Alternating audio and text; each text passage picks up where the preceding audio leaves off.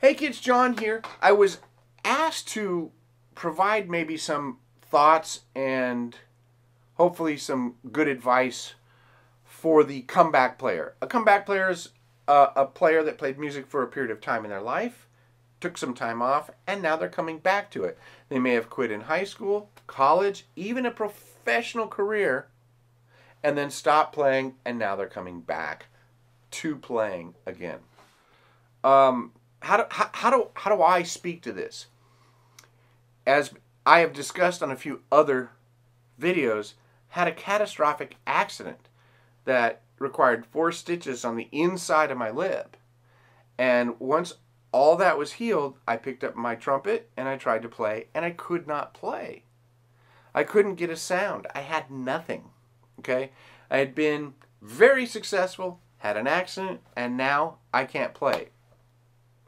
I determined in that moment that I was a completely different person. That the person that I was before is gone. All the knowledge might be there, but it matters not because I am a totally different person.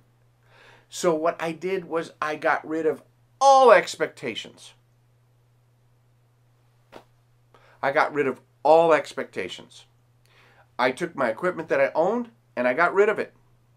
Because there were expectations associated with that equipment. Okay? Not saying you have to do that as a comeback player, but you, as far as the equipment goes, you may want to explore different equipment. Because I found equipment the next day that I could get a tone. I got my first note. And what did I do? I didn't try and immediately play what I knew. Absolutely not. I realized that because I was this different person and all of this was pretty much gone, I started over. And for that first day, all I played was that one note. That's all I did. And I set goals based on progress. I set goals. I think you have to set goals. It's just like anything in life. I want to live on the beach. Well, I live in California. That's why I have this nice looking shirt. And tell you what, all I have to do is turn west and start walking. I'll get to the beach. So if my goal is to live on the beach, I have to make the first goal to find out where west is. So I just wait till about 8 o'clock at night and I find where the light's coming from. And now I got west. Okay, now I know which direction to start walking. Then the next step is to start walking. Okay, the trumpet playing is no different. You have to set a goal. I want to play like I did before. I want to play better than I did before. I used to play classical. I want to play jazz. I want to play in the community band. I want to be able to play in an R&B group. Whatever the goal is, set it. That's what you want to do. So set that as your goal and realize now I have to start taking steps and laying the groundwork so that I can get to my goal. So an ultimate goal, which may be a moving target, and the progress goals. Now, we have a whole host of ability to commit to this progress. Okay. Some players are like, yeah, I can do an hour a day. I could break that up because I recommend small sessions. I honestly don't recommend sitting down for a solid hour and playing. I think you get more out of 3 20-minute sessions, and you rest during those sessions because your chops are fresh, your mind is fresh, your concentration is high. Okay? So smaller sessions to me are better. So maybe you can only do 2 20-minute sessions. Maybe you're retired and you can put that trumpet right next to that Barca lounger and kick back and just pick it up and play in between the shows, on commercial breaks. You're sitting there playing. That's great. If you sit there for 4 hours watching TV and playing on every commercial break, you're going to play a lot of trumpet. So I think understanding what your commitment level can be is like that first step. You've got your goal. Now what's my commitment level? Okay, great. I'm committing to 5-6 days a week of playing 2 20-minute sessions or whatever it is.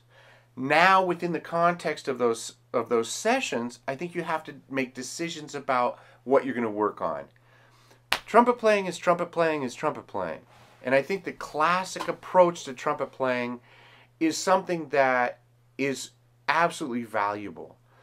Flexibility studies, tonguing studies, slurs, intervals, chords, arpeggios, scales, and technical drills, characteristic studies, solos, and then above all, playing music. Okay? So you've got all these things that you have to do. Okay, well, I only got 2 20-minute sessions a day. I get that. Believe me. So what you have to do is have to take a look, not at the daily schedule, take a look at your weekly schedule. See what kind of overarching thing you can develop. A balanced diet is the best thing for us as a human being. Something that provides a really good diet. All right? So for you and your goals, if you're a vegetarian, if you're a vegan, if you're a Atkins, whatever that diet is that you decide, because your goal is maybe a little different, but whatever that diet is, make sure there's a balance to it. Okay? So I'm going to work on flexibilities, and because I'm a jazz guy, I'm going to work on scales, but I'm going to work on a bunch of different scales than the classical guys. I'm going to try and play R&B stuff. I'm going to work on these studies, and I'm also going to memorize tunes. This is the type of stuff you pick off these certain things. You make sure you put the building blocks of being a good trumpet player in place. Playing your flexibility studies, playing your articulation studies, playing slurs, playing intervals. But you can do it in a manner that actually leads you towards whatever goal you have. Okay? And so, again, the big goal, the commitment, and now the building blocks.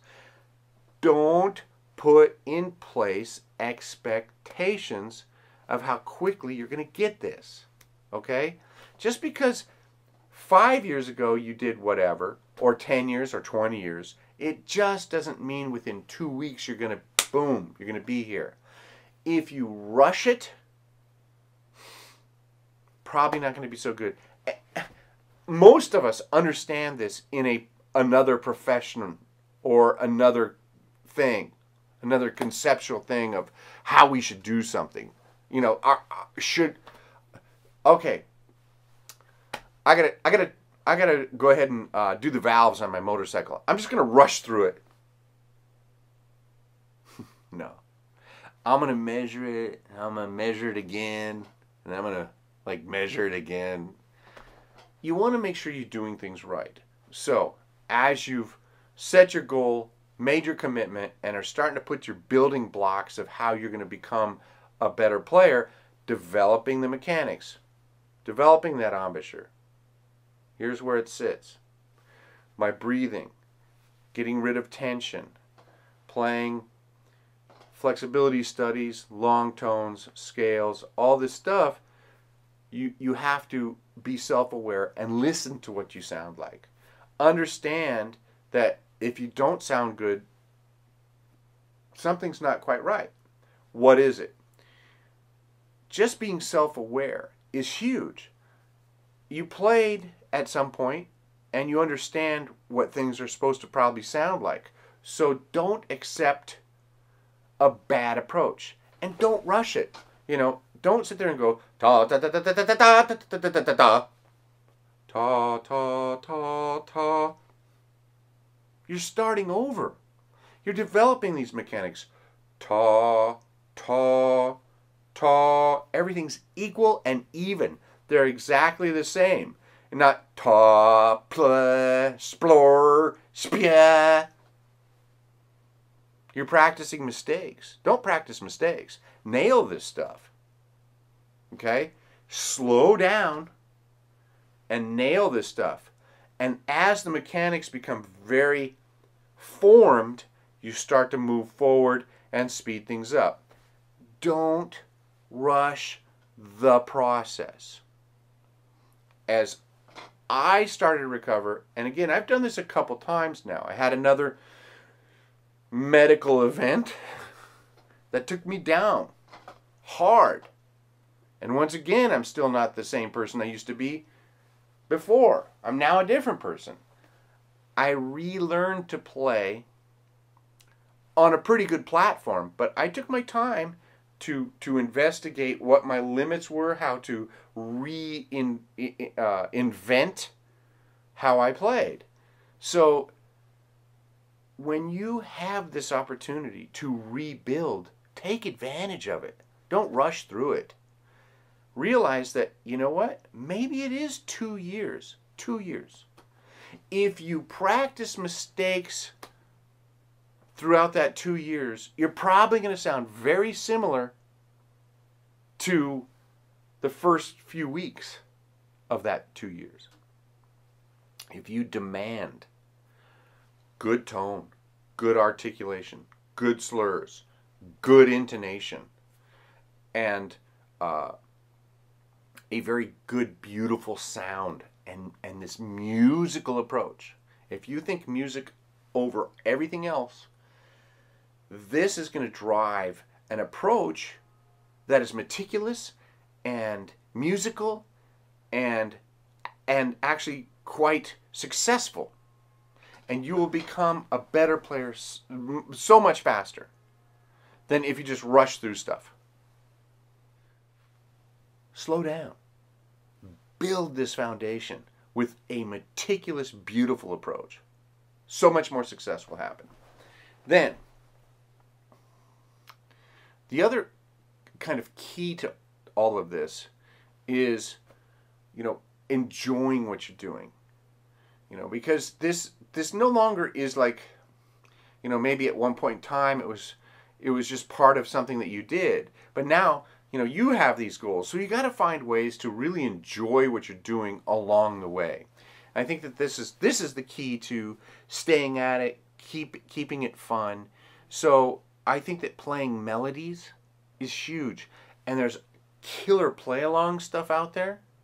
So investigate that. So give yourself some outlets throughout the week to just enjoy playing. That's huge. Okay?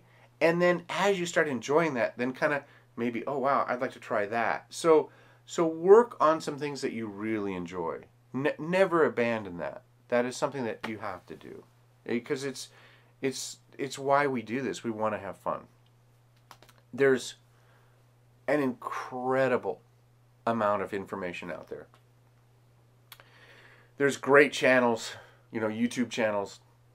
There's an A to Z program, the Mystery to Mastery. There's Charlie Porter's channel. There's advice from great professionals out there.